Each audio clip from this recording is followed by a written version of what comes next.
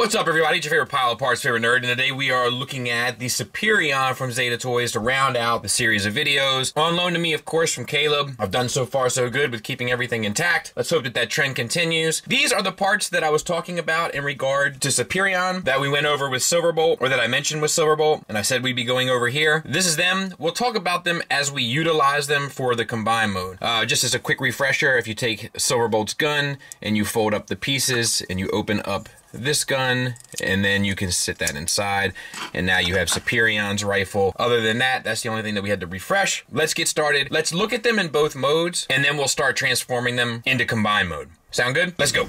So here they are in robot mode, and I mean, I think it looks fantastic. Like, if I was into Legends, if this did it for me, I would probably pick up 2 sets of these because I think that they're good enough and just be done. I think it's a good looking team. They look sharp together. They look good together. They're painted well. Like, I think it's a good set. Nothing really negative to say in that regard. It is interesting though, like putting my hands on all of them again. These two are definitely the strongest, and these two are definitely the weakest, and then he's kind of somewhere in the center. And that's not to say that they're weak releases. It's just in comparison.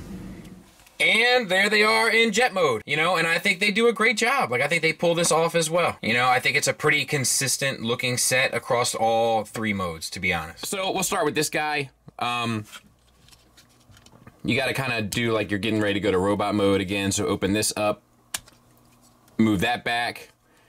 You want to untab this from the back. There's my baby upstairs. And then untab the wings. Untab these pieces, I think, just so you can get a couple of them moving like that. Use what you want to do to open it up. Also, collapse these and then spin them back. And I gotta tell you, these always eat me up. How to do this properly. I don't think it's like this. It's like this. And then spin it around, maybe? I don't know. I'll sort it out. It's something, I don't know, something about the mechanics of it that, like, it's tricky for me. Alright. So that is pretty much it. What we're going to do from that point is bring in our feet and our body. So, open up these things here. This comes right inside the back, so to speak, and then that closes up and these 2 pieces latch on to the side. Once you have that closed in, then you can close up these back pieces. This will sit down here at the bottom, and this will kind of collapse into it, you know, like that-ish. I'll clean this all up off camera because I don't want to waste too much time. Let's see here. See, I hate messing with that thing. Anyway, you get the point of that. And then down here at the bottom, the slide in to the back, and then this tab or flap comes up and locks it in place. So I'll get that cleaned up. We'll move on to the next one. So same situation, just release the wings here, here as well. You want to bring this piece up. This piece is it's an ornery little tab. I'm trying not to. Oof, I don't like that at all. But that comes out. And if you open up that panel, it'll rock down. You need to get access to here. I wonder if we can do it, try it without taking these pieces out. Let's give it a go. Once again, we're going to slide this piece in. Close it. Close these pieces around it. Yeah, no problem. Then we're going to collapse.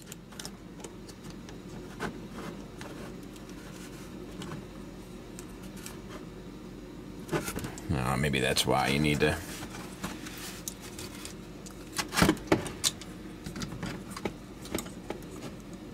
Just gotta get this wing sorted. These wings eat me up, dude. I'm not gonna lie to you. All right, so you get the picture. That's that one. See if I can't get this one. And there's that one. And then we'll get the other foot. This has a white base to match the leg, which is a nice little touch.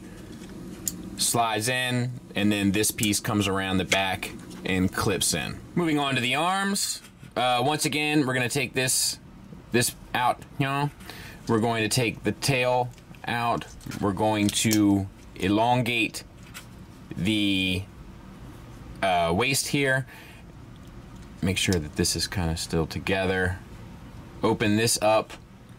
Actually, you should have done that probably before I extended it, but what's done is done. Rotate this so that the elbow is in the right spot, and then back. And then you're going to, once again, collapse these wings like this. Like I said, they eat me up.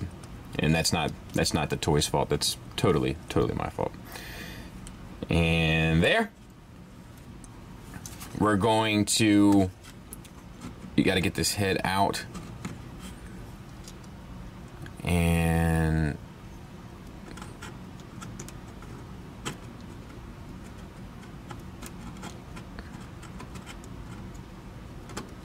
that.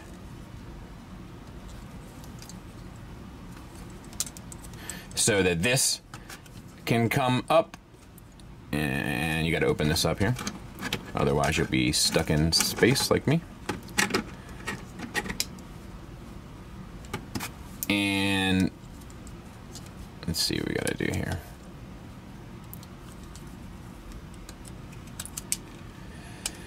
Set that appropriately, and open up your legs here, so to speak. Slide in your hand, and then close that back up. I'm not going to take there. Oh shoot! We got to get this.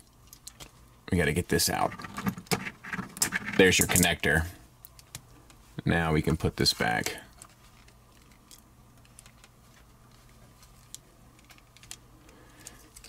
Sorry. Wasn't thinking.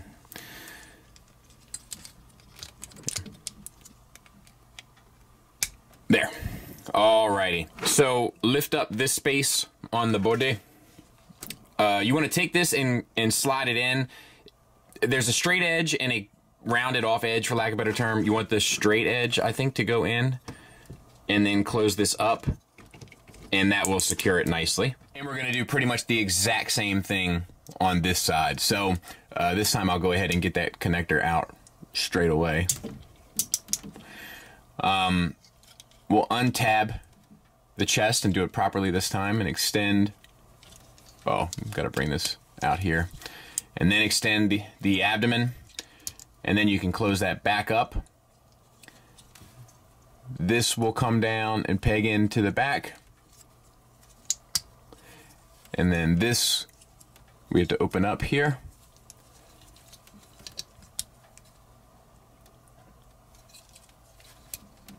And it's just a matter, there's like a number of pieces here on the armature, and it's just a matter of making sure that you have them kind of properly aligned. There. Okay, wings, they'll eat me up. Let's give it a shot. How about that? That'll do. On this side, open your legs, so to speak. Slide the hand in. Oh, it sounds awful. And then close it back up, and you're ready. Open this up, you know. Slide in the arm, and then close it back up. Only one piece left to do, and unfortunately this is where some of the problems lie. Alright, so we're going to collapse the hands inside of the forearm. As you know, this is a bit of a chore, but easier in than out, so to speak. And we want to rotate at the bicep so that we can fold the arms to the back. And then unpeg our chest pieces. If you recall, there's two tabs. There's the white one and then the red one. And then bring those down to sit at the lower part of the body. All right, we can put the head away, so to speak. Why am I having so much problems getting that There we go. And we can put away. And then we have to bring the legs up. So rotate at the thigh and then bend at the knee, and there's a female slot there and a female hole there, and then there's a male peg and a male tab, and that's what we're looking to connect. Boom. And then once you have that in, you can connect your arm here as well.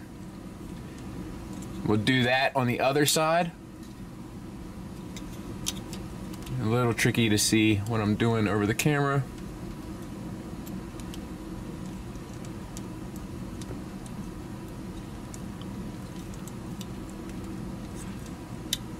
There we go. Bring your backpack up, and it wedges between there, the little tab that plugged into the back of Silverbolt. Make sure your arm is connected here. And tab in, you know, re-secure your backpack is going to come, it's going to come undone over and over. Just do the best you can. And there you go. All right, so then take this piece here and lift it up. Take your your Silverbolt box, slide them in, and then this will come down and latch over top of the tabs and the ankles of Silverbolt. And then you could take your head, we'll use this one for now, plug that in, turn them around, and we'll plug, how does this work? Oh yeah, like this. And these pieces here, that makes me a little nervous. Just because it's a very, very small little tab. And then you take this piece and connect it onto the chest. I'll clean it up, we'll take a look at it. The only other thing that we didn't talk about accessory-wise are these little foam strips. There's a little sticky tab on the side. I'm guessing they go on the bottom of the... But I'll be honest with you, it doesn't need it. I can show you where it goes on the bottom of the feet. It does sound like Kermit the Frog, doesn't it, feet? It goes right in there. But this guy, he stands like a champ. Like you shouldn't have any problems. But if you do, you got these, so thoughtful nonetheless. Alright, so after having messed with them a little bit, I can tell you this piece is going to come off. The moment it comes off, we're discarding it. We'll bring it back for a picture at the end, but I'm not doing this all day. Fair enough? We on board? Okay, let's start with the head sculpt and we'll look at this one. I'll show you the other look during the final thoughts. Obviously, it's just a head swap of different heads. Head sculpt looks good. The paint on the mask and stuff looks great. These look a little plain to me, the antenna. I wish that they would have been painted. Oh, and I only say that because looking at it, it just looks plain, and then the dead eyes don't help. I don't know why they didn't paint the eyes with this great red that they have. I mean, they have multiple great reds throughout. I'm not sure why they chose here to hold back on the paintbrush. That seems like a weird choice. The head is on a ball peg. The ball peg connects into the chest here, so you can get the head all the way up due to the cut in the back of the head, which is great. A good bit down, which is also nice. And then the swivel and a little bit of confused Superion head. So, no issues there. For the arms, ratcheted out to the side. We'll back out just so you can see how kind of impressive that is. To 90 degrees with no problem. As for the movement around, you will have to rotate these. Also ratcheted for complete 360. And then we have an elbow that gets you 90 degrees at least. Well, no, it's actually maybe a little shy of 90 degrees. It feels like it's just the wings and stuff that bump up against it that, oh, you know what I didn't do here? I didn't rotate this. So if you took the wings off, they're on ball pegs. If you took the wings off, you could probably get even more of a range. So something to think about if you have this fella. Bicep swivel is in there. We have a wrist swivel and a hinge in out. It's not a hinge, it's on a ball peg, but you get the idea. Let me back that out a little bit. Thumb is on a ball peg that comes out to a secondary knuckle, and what am I doing? And a tertiary knuckle. And then same for the fingers, except you only get the secondary knuckle. But I think that should be more than enough for what you need. All right, we'll get them out of the way, which is easy to do because it's built like a champ. And I'm getting ready to say built like a champ, and this is getting ready to fall off. So here we go. Waist swivel. It's like I'm some sort of soothsayer, but that's fine. We have an ab crunch, so that's great, and we have a teapot. So fully articulated, and with this amount of parts forming, it's what we should expect. And guess what? It's what we get. So love to see it. Then we have hip skirts. They get up and out of the way to expose universals, which are ratcheted for the full Van Damme. And it's a pretty sturdy little ratchet. Nothing's falling apart, really. I mean, you get this little piece here, but, you know, how many combiners have we looked at were like limbs? And I mean, the Magic Square one just recently, right? Like, stuff is just falling off of it. And then forward and back for the full Monty. We have a thigh swivel. We have a double jointed knee for a little bit more than 90 degrees because of all of the kind of bits and stuff, right? Ankles, let's see here. We have an ankle tilt up. We have an ankle tilt down. All right, so now we're sorted.